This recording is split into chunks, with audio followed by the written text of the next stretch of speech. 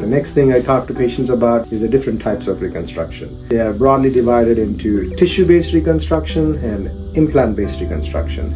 Implant-based reconstruction is done more commonly. Implant-based reconstruction is broadly of two types: a direct-to-implant reconstruction or a two-stage tissue expander is a stage 1, and then that's replaced to an implant, which is stage 2. We do what's called as a pre-pectoral reconstruction or on top of the muscle reconstruction, where the implants or the expanders are placed under the skin. The advantages are patients have much less pain. Most of my patients go home the same day. The time frame between the first and the second stage is shorter when we do on top of the muscle reconstruction. The commonly used tissue-based reconstruction is the belly tissue.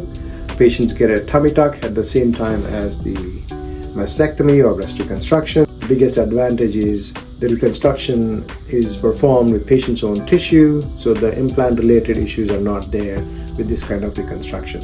The other tissue-based reconstruction is using the back muscle.